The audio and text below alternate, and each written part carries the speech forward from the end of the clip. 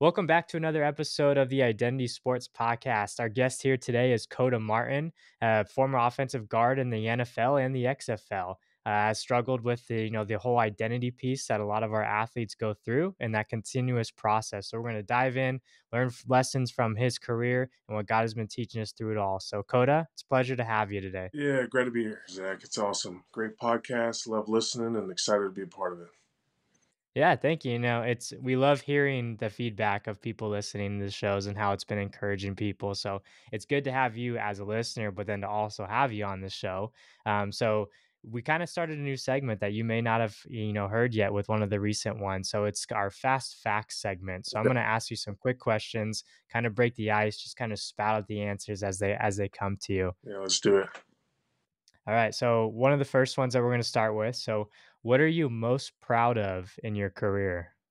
Huh. Well, my in college actually, my my first game as offensive lineman. So I played tight end and defensive end in high school. Made the move to O line in college. Thought I'd never get a chance to score a touchdown again. Well, my first game as an offensive lineman in college, I jumped on a fumble in the end zone for a touchdown in Kyle Field. It was their first game under the new construction. So the start of the game, there was like 104,000 fans there. By the time I got in as a backup, who knows how many people were there? But I scored a touchdown as an offensive lineman in college, and man, it was crazy. So never happened again. Yeah, that's awesome. So, I mean, that's probably going to be the one, but I was going to say if you could relive one moment of your career, what would it be? Yeah, I mean, yeah, I love that. I'll pick a different one so you got something else. But yeah, as far as my pro career, reliving one moment, you as a young athlete, you dream of playing at the highest level. The majority of my career, I was a backup. I was a practice squad guy, just a bubble guy, trying to stick around, working hard to just make it. And I finally got pulled up for a game, and um, just running out of tunnel for an NFL game, and then taking the field for my first NFL snaps. I just remember looking around and being like, man, not many people get to do this. Trying to take it in because it goes by like that. And then, um, you got goals and dreams and visions, and you work towards those things. And so to have something come to fruition like that was a blessing, and Mm. um, something that I've relived in my mind a few times. I'm like, man, that was cool. Yeah, to see all that hard work finally come. I mean, you worked all those years for it, Pee Wee football, high school, all that hard work to finally see that and experience that. That's awesome. What would you say is kind of your go-to cheat meal? Yeah, I love Oreos, man. I could put away a whole sleeve of Oreos like it's a breath of air. Like I'll eat some good Oreos. Not really a meal, but I'll go for Yeah. it and eat as many calories as a meal for sure. But yeah, meals Chick-fil-A is always a fun one, but you can Okay. semi-healthy at Chick-fil-A, I guess. So real cheap. I Yeah. go Oreo. What's Yeah. Yeah, I wouldn't say, well, maybe Oreos isn't it's not very natural, but it's not the worst one we've heard. Yeah. One of our guests earlier, MMA fighter Anthony Went, you may know him. Yeah. He was saying that he put down a dozen Krispy Kreme donuts. Ooh, that's So That's some that's gonna be calories hard right to beat. there. Yeah, yeah. I could put away It's a a lot whole of box of calories. pizza by myself and go to Little Caesars and a cheap pizza and Yeah, just eat the whole thing. But yeah, lately trying to split that with people. We'll see if I can keep yeah, that up. Trying to drop some weight now that I'm done. But yeah. So what is your favorite movie? favorite movie. Since I was a kid, I've loved Nacho Libre. Quote Nacho Libre like crazy. A lot of good quotes in there. Love dumb humor. So that's Okay. what I'd say. Yeah. Yeah, it's a good one. That's a good Jack Black one. I always love The School of Rock. That's probably my Oh favorite Jack yeah. Black movie. Yeah. Just the music and stuff and that is great. But what would you say is your favorite Bible verse? Favorite Bible verse is Romans 8:28. In all things, God works for the good of those who love Him and have been called according to His purposes. Yeah, I love that. Okay, so to kind of end the segment, what this is kind of to peel the layers back a little bit. What is your greatest fear in life? Yeah, greatest fear, man. I don't know, just like silly fears. I hate spiders, and like my wife's terrified of all bugs, so it's my job in our house to kill all the bugs. And she'll holler at me across the house, "Cricket!" And I'll have to run in there and kill a cricket. But when it's a spider, I'm like extra quick. I'm trying to snap the thing. I'm like, man, Yeah. I like I've had nightmares about them crawling in my ear or like I don't know. So not to give any of you nightmares out there that got arachnophobia, but Yeah. hate them, hate Well, them. Yeah, yeah. Well, as long as you face it, I mean, being an offensive lineman, I mean, you're not a tiny guy, so to yeah, be scared to be scared of spiders, yeah. But yeah, we've all got our own. You're listening to the Identity Sports Podcast, where we dive into the world of faith, sports, and inspiration with athletes from across the country. I'm your host, Zach Vogel.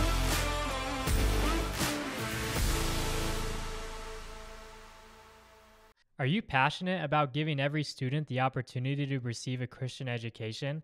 At ACSTO, we transform tax credit donations into valuable tuition scholarships, making private Christian education affordable for Arizona families.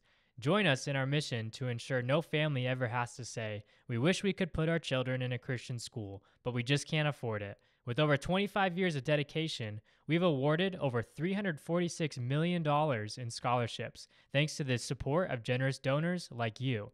Visit acsto.com to learn more and make a difference today. ACSTO, because every student deserves a Christian education. Kind of moving on to into your life story, tell us a little bit about your career. I mean, you spent some time in college, with Texas A&M. I think you spent some time at Syracuse. What was kind of like your career and your faith aspect? Kind of intertwine that too for us. Yeah, for sure. So my parents actually met through FCA, the Fellowship of Christian Athletes, and I was raised in a Christian home, so I knew all about the Bible. And when I was in like junior high, early high school, I really wrestled with like, is this really what I believe? Is this what my Mm. parents taught me? And so I asked a lot of deep questions.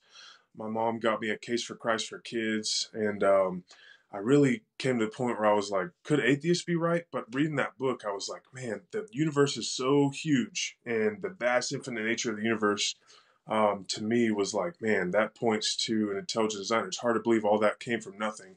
And then even on a small scale, you look at molecules, atoms, cells, organelles, tissues, uh, organs, organ systems, organisms, ecosystems. You just keep going up from there, and everything is interconnected and interwoven, and it all points to an intelligent designer. I believe that the more that we learn about science, the more that it points to a creator. And so, Yeah. from that, and I've developed that over time. The more that I've learned, but like from like science and things like that, I thought it all pointed to intelligent designer. Then I started looking at different religions in like early high school. Like, well, what if all these other kids that are raised in other families with different beliefs, what if they're right?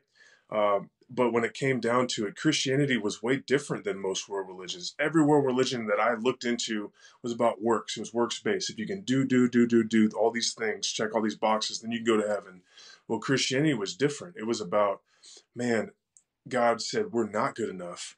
He gave us the law and we screwed it up. And the Bible says the law shows us how sinful we are. So when I got to college, I knew that I was screwed up. I had some problems. I had some things going on, but I had developed this faith where I saw that like Christianity isn't works-based, it's grace-based. It's about, man, God loved us so much that he sent his son to live the life we couldn't live and die the death that we deserve. And then he rose from the dead and defeated death and shame and guilt and all these things. And so I had a good foundation of the gospel and the fact that Jesus died for us. And I believe that. And I came to that point in high school.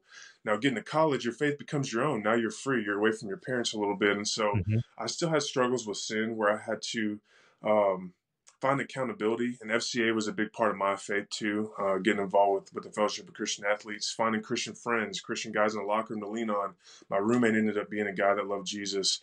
I had my team chaplain mentored me and discipled me and really poured into me and helped me to fight some of those sins, set up accountability, and really live for God. And then I was known in the locker room my whole college and NFL career as Big Jesus or the guy that loved Jesus. You know, like I'm an offensive lineman. I got long hair and a beard now. I didn't when I first got to college, but it was a big part of my identity. Everybody knew me as the guy that loved Jesus, and so with that came a lot of like, man, I'm known as this dude that loves Jesus. I really got to live it. It held me accountable, Mm. held me to a higher standard, and I really do love Jesus. I really do want to represent him well, and didn't want to ruin my witness by doing things that I believe didn't align with what the Bible said. Um, and so sometimes that made me a little bit different. I wasn't always going to the parties, and then I got to where I was like, all right, I'll go. I'll just hang out with the guys, but I definitely was a little bit different. I had to have some different friends, but I believe that my joy was so full with my relationship with God, and so that was kind of my college journey and early NFL journey. Is I was a part of a lot of Bible studies, and my community came from Christian environments like that a lot of times, and my friends, and um, wouldn't regret it for a single day. It was awesome. So Yeah, that's cool. I mean, sometimes you hear people coming to Christ just through, different things or a church service, but like to actually like explore your faith like you did, like that's got to be, very deeply rooted. I mean, you kind of looked at Christianity and you tested it. You compared it with everything else, and you're exactly right. I mean, it's that grace base that yeah, you're accepting that, hey, there's nothing that you can do in this life to earn it, yeah, but God sent his son to bridge the gap between us and him. yeah, And there's just so much freedom that comes with that, and that freedom to live your life and to walk in that, and especially on the football field. I mean, sports can be anxiety ridden as fun as they are. I mean, walking into those packed stadiums on Saturday and on Sunday and trying to be a bubble guy on the practice squad, there's so much anxiety and stress that comes with it. How do you feel like your faith and that freedom impacted the way you performed on the field, but then even the way that you said, guys would look at you when they say, here's a bubble guy, he's supposed to be stressed out of his mind, but they can notice a difference. Speak to that a little bit. yeah, for sure. And I didn't do it perfectly. I've wrestled with anxiety and I've fought through that and had to remind myself of a lot of the promises in the scripture. Um, but I do think that you know there were times when I played angry, I like tried to use my anger to play better, and then I got to a point where I was like, I'm like out of control. It's not good. Mm. My anxiety's not helping. It's making me rigid and tense, and so I had to kind of give that to God. I kind of had to surrender that and just be like, man, God, everything's unstable. I could get cut at any moment, and I was cut a lot. I mean, if you can go look at my transactions, I tried to count them the other day, but they're a little bit confusing. So I'll get cut from the roster at the end of the season, picked up back on practice squads, stick around, cut for a week, brought back, cut for a month, brought back, and it's just like with the Cardinals. One year I was cut probably 4 or 5 times in one season, and not picked up anywhere else. Went to a couple tryouts, but kept coming back to the Cardinals, and I like just the anxiety from that and the frustration with Yeah. that. I'm just like, man, I'm working with all I got to be the very best that I can be, and I have these gifts, these talents, these abilities. God made me big for a reason. I'm trying to use them for His glory and to have fun with it, and it can be stressful for sure. But I remember getting to a point where my wife was just like, I got back. They re-signed me back, and I went back, and it was just more practice squad. And after a while, I was like, man, I'm still not able to like work up to playing like I want to play. And I was just frustrated. My wife was like, well, what do you want? Like, why are you so down? Like, what would you get that would make you satisfied? And I was just like, it was kind of convicting. It was like, man, Mm. I know that my identity is in Jesus, that I should be satisfied with that. And He doesn't call us to be complacent. He wants us to work hard. But all my hope, all my joy, all my peace, all my satisfaction doesn't come from the fact that I'm achieving these goals that I'm setting for myself. It comes from the fact that I'm a child of God. And so I try to just let go and just say, I'm going to work hard. I'm going to get after it and do everything I possibly can. But if these goals aren't reached, I don't have to hang my head and believe that I'm less than. God loved me so much that He died for me. And so I think that I played better from a point of peace when I really let go and tried to just surrender and trust God with all the stuff that's outside my control. I played much better and was able to kind of let go of that anxiety when I just threw that stuff to God. The stuff I can't control, I can't really um, change, and just did my part to be faithful and continue to show up and trust the process. You know what I mean? I feel like I played a lot better with the peace that God gives than I did with the anxiety or playing from anger or these other ways that we might try to play better from with God. I was much more relaxed and calm and steady and level headed, and just the process was much smoother for me, and my faith sustained me through all that. So, Yeah, you're playing from victory, right? yeah. So no matter what happens on the field, Jesus still, you're saved. Jesus died on the cross to forgive your sins. Jesus wins the battle. Hmm. So yeah, you're playing from victory and that confidence and that freedom side. But it's cool to hear that. I mean, especially getting cut, about 4 different times with the same organization. Then they bring you back. I mean, at that point, you're wondering like, if I look at the coach wrong, am I gone the next day too? Like Yeah. all those thoughts can creep up in your mind. And so was that where kind of like Romans 8:28, what verses were kind of just what was God speaking into your life during that time to validate that? Yeah, for sure. Romans 8:28 is always one that I leaned on. And just looking at, I don't know, the character of God in the Bible. When you read the Bible as a whole, you see a lot. Even now, still, I've been reading a lot. I had a back injury, so I was reading about like suffering and different things. And you look at Job, or you look at different characters through the Bible that suffer. David cries out in the laments and all the Psalms, like people that really cry out to God about stuff that hurts, stuff that sucks, stuff that's not easy. Life is hard. Um, but God continues to be good, and He knows way more than we know. His ways are higher than our ways. His thoughts are higher than our thoughts, and we can trust that He has a good plan. He's got it all figured out, and even when it doesn't make sense to us, we can trust that He is good, that He loves us, that He's just, that He's um, merciful and loving and faithful, and so it just those things I think encouraged me. But Romans 8:28 was awesome. That in all things God works for the good of those who love Him. I'm like, man, I love you, Lord. Keep working, because it doesn't feel like it sometimes. But He sure is good, and my journey and my story, I enjoyed the process and grew through it. A lot of times we grow through those times that aren't easy, and um, continuing to grow and to trust Him. So Yeah. Yeah, that's good. So, what was kind of like, I mean, for the people that don't get to experience the NFL, the ins and outs, even through the practice squad, but then, walking out on a Sunday or, maybe it was a Thursday game, but what is kind of the faith aspect like in an NFL locker room?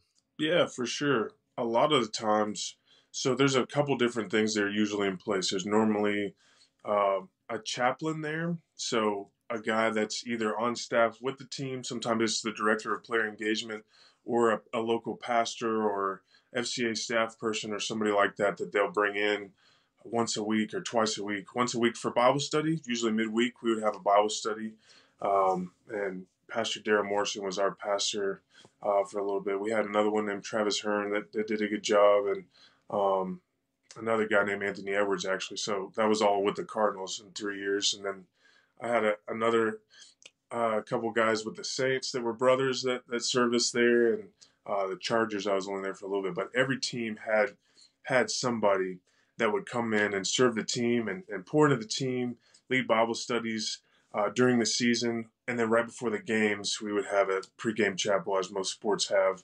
At the higher levels, college and pros, there's usually somebody that's a resource that pours into these teams, and so I would go to that, kind of get to know some of the guys that were invested, that wanted to grow, that were able to take the time to do that. And as athletes, there's a lot going on, especially if you got injuries. You got to be in the training room. You got to do this. You got to do that. We're training. We're eating. We're meeting. We're doing all these things. But there's usually a set aside time where you have that. And so I was a part of those, and really loved that. Love getting to know the guys that love the Lord. And then from there, would talk to some of those guys. And if there were times when we didn't have anything going on in the off season or something, I got to start a couple Bible studies. I hosted a couples Bible study in my house with a few of my teammates. Um, and so just like really trying to invest in that piece. We talk about using our platform a lot. That's a big way that we can use our platform. We can show up and pour into the guys around us. And I was sharpened by their faith. There was a lot of guys that had been in a longer NFL journey than I had, or a shorter one, that had a strong faith that was like, man, that's encouraging. Like to hear people's stories and all over the map, where people grew up, where people came from, all the highs and lows of their athletic journey. I grew a lot through those times. And then those chaplains also did a great job of just leading us through the word and helping us to learn and to grow. And so I enjoyed that piece of being an athlete for sure. Yeah, those chaplains, they're in the trenches with you guys. They really pour in and dedicate, time away from their families and stuff to make sure that you guys are cared for. And it's cool to hear that the NFL teams are making it a priority, that they're, with all these trainings and what you were saying with like physical therapy, all these different things that you have going on, that you guys take the time to make that a priority. And as busy as athletes' lives are, when you transition out of sport, sometimes you feel like, okay, maybe it should be a lot easier now for me to make that a priority and set up a place for that time. But there's always something that our sinful nature tries to fill that time with to make it seem like we're distracted and Yeah, so busy to where we can't take that time to dive into the word and yeah. hear from God. As you've made that transition, what have you found with that? How have you continued to make that a priority in your life? Yeah, for sure. I mean, the Bible is really clear that we're called to live in community. We're called to sharpen one another. Iron sharpens iron, and so just being involved with the local church, finding friends, and getting plugged into small groups. Um, but kind of on the flip side of that, I've been volunteering as a chaplain. I've spoke at two different high schools in the last couple of weeks. I'm getting the opportunity to speak with NAU with their pregame chapels. I'm praying about going on staff with FCA. Like Mm. I love that aspect of getting poured into, and so I'm trying to um, like let it come full circle and pour into people. That may be my career, and so I'm praying about that. But even myself, I still need people to pour into me, and so me and my wife have a lot of good friends from our church, and we had a joined a community, young marrieds or just marriage community with a lot of couples that were kind of in our similar stage of life, and still really close with a lot of those people. And now that we've had kids, we haven't been able to go to those, but still going to church and hanging out with some of those friends from time to time. And as life slows down and those phases happen, we want to get back involved in those ways and continue to grow and find ways to be a part of the local church. And man, that's how God designed it to work. He sent out his disciples to set up churches, to make disciples, and to really grow. And Yeah. so I try to always have somebody pouring into me and somebody that I can pour into too. So still in touch with my student pastor from growing up, Brandon Kennard. He does an awesome job of being consistent and calling me and reaching out to me, making sure I'm good. And then I have a couple guys that I love from my church that actually asked me um, to be in community with them, either like mentor, disciple them, or be accountability partners with. And so um, have enjoyed that process too. And if that's how God works, it's important. So Yeah, I love that. We mentioned earlier a little bit about the identity piece, and obviously, identity sports, that's a big thing to us is trying to teach athletes to find their identity in Christ and not the sport or what they do for a living. Because it could be so hard when injuries come or challenges come if your identity is rooted in something that could be gained or lost. There's so much trials and tribulations and frustration that can come with that, from going from almost sometimes battling of finding your identity as a football player, but no, your identity is rooted in Christ, to now going outside of that where your community and your life no longer is founded in football. Your day to day doesn't revolve around football now. Has that identity journey been easier for you? Is it still something that you find like you struggle with? yeah, for sure, I it's definitely a struggle, and I felt like I knew that all through my career, and I've heard that time and time again of your identity's not in your sport, your identity's in the fact that you're a child of God, your identity's in um, these verses that we read about being children of God, being adopted in, being loved and chosen, and all these things that the Bible teaches and that I believe are true. Um, but it's one thing to say it, and it's another thing to walk it out. And so football ends, and it's just like, man, that's all I've really known. That's all that I've worked towards my whole life. That's all people have known me for, I feel like. And so Mm. to kind of try to let go of that is tough and is hard. And um, I look back on those times, and some of the most joy that I had was getting to talk to teammates about my faith, about man, this is where my joy is. Some of my worst practices, guys would like want to talk to me about God, ask questions, and then I'd end up in these conversations in the locker room that I was just like, man, this is cool. Like I would just have this joy. And so um from this process of just like I've been I had a back injury was I was on the floor for like a month and I was laying there just suffering, depressed, honestly. I just had a newborn baby. My wife was doing it all on her own and I was just struggling. And so in that time I prayed a lot. I cried out to God, and I've finally ended up getting a surgery. Feel much better now, but I'm still like I didn't fully get to process all that, to grieve. Like, man, football is done. Like I'm not gonna get another call. God could do it if He wanted to, but I'm so injured, and I've stopped training. Like I'm trying to go back. That I'm like, if I got a call, I wouldn't even go back. I'm done. I'm really trying to let go of that and go get a real Mm, job.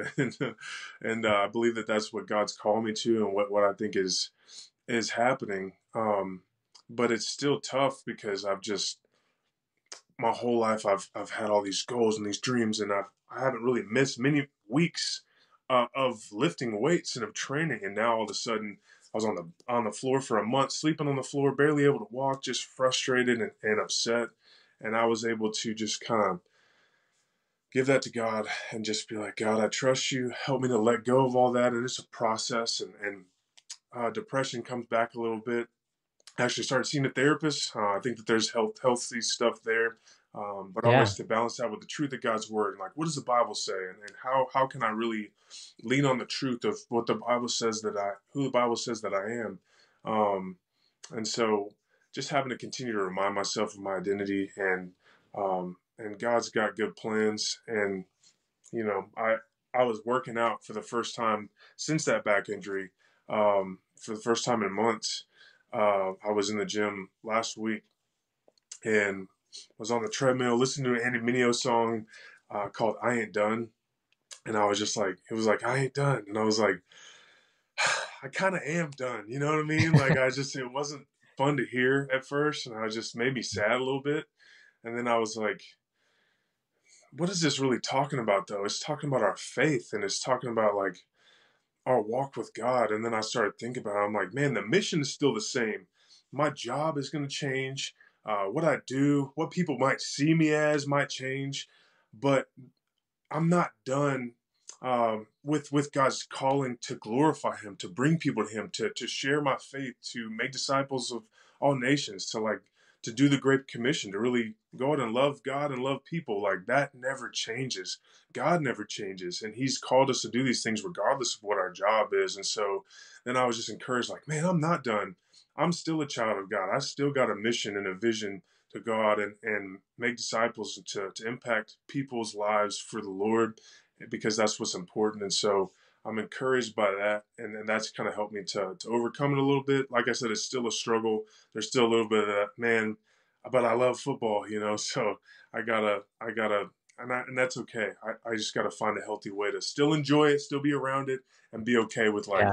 man, I enjoyed it while I could play, and my time's come to an end. So now I gotta, um, one of my other verses I really like is talks. I don't even know the reference off the top of my head, but it talks about how um, he who began a good work in you will carry it on to completion until the day of Christ Jesus. And so God is going to continue to work on me and my soul and my heart and my life to where I can pour out to other people, and I can be full of His joy for myself, um, no matter what I'm doing for a job, and no matter the fact that my career's done.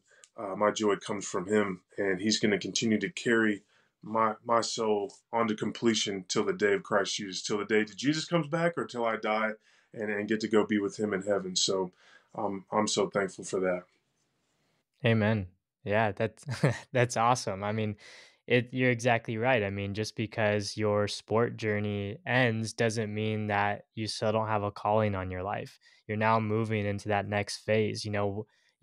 God's going to keep revealing to you all the lessons that hey, I needed you to walk through this football battle, this football journey so that you can now be a better, more effective dad, a more effective pastor, whatever that next phase looks like as you're praying through that.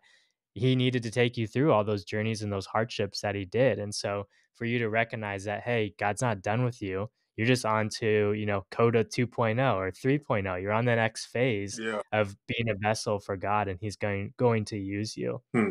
And so so cool to hear those stories. And man, we're praying for you in these next steps too. I know the transition out of sport, it's very real to you. You're in the middle of it now. It's a challenge, and I love your vulnerability and being able to share with the people listening. Is sometimes I feel like the enemy tries to get a hold on us and says that, you're alone in this. No one else has gone through this before. Hmm. And so we try to wall up and we don't share, and we hold it in. But to be open and honest, you find that so many other people around us have gone through the same thing. And then you can pour those wisdom, just like you were saying. You always make sure you have someone pouring into you and you're pouring into someone else. Hmm. You can share those things and realize, there's really nothing there's nothing new under the sun. Yeah. And God knows what you're doing with, and He will provide a way for you to get through that. And so that's just the encouragement to you. I know you know all those things, but that's the thing. I mean, we know we have the Bible, we have the roadmap in front of us. We know all these things, but sometimes it doesn't always click, and we need to continue to dive in. And it may click one day, and then tomorrow you may struggle. You may be one step back again. But that's the beauty of knowing that grace is sufficient for us. Hmm. We're never going to be perfect, but we can continue to live and strive to be better and strive to be more like Christ. But at the end of the day, we're not going to lose our salvation. We're going to continue to love God and work into that. Hmm. So, Absolutely. yeah. Yeah. Yeah. Well, thank you so much. I know you're on some time constraints here. We got the kiddos about to wake up, but thank you so much for joining us today and pouring into that wisdom. If there's been so many good stuff already, but if you were going to give kind of how can the listeners, one thing we want this show to be about is one, people can listen and get encouragement from your walk and your faith with Christ and your journey through sport. But we also want to build a community of believers where we can pray for those guys, whether they're still playing or just in transitions as well. How can we, as listeners and viewers, be the body of Christ Hmm. and come alongside you in your journey and pray for you and your family? Yeah, absolutely. I love that. Prayer is powerful, and so I'll take all the prayers I can get for sure. Pray, pray just that God's will is done, and it's in a lot of ways it is like He's in control, He's sovereign, He's going to get done what He's going to get done. But at the same time, we're called to live for His will and to make the decisions that are right, to fight temptation, to stay away from sin. Um, you know, but I like praying a lot about direction and what should happen next, and there's a lot that goes into that. Like, should I move my family? Should I stay here? Should I get this job? Should I get that job? And so, just that God would give me direction, and that I would be able to just continue to love God and love people with all my heart, mind, soul, and strength, and love my neighbor as myself. I really want to love God and love people the way that God calls us to, and I can do that in a lot of different ways, and there's a lot of freedom there. But um, man, there's a lot of different opportunities that I could pursue. So just pray for direction, and um, man, that's awesome. Thanks for asking. Yeah. Well, let me go ahead and pray for us, and then we'll let you part. Thanks. Dearly Father, thank you for this day. Thank you for our time here with Coda, God, and thank you for what you're doing in him and his family's life, and just the encouragement that he is to myself, and I know the encouragement that he's going to be to all those listening. Pray that they'll continue to find courage and encouragement through what he's doing, and just for this next phase of life, God, that you will speak through them and just kind of guide them in the direction that you want them to go, whether it not be audible or however you choose to reveal that, God. Just for Coda and his family to be confident that they're walking in your will and they're walking in the way that you have already prepared for them. Hmm. And that's the beauty of it. You know where they're going to go, and you've prepared the way for them.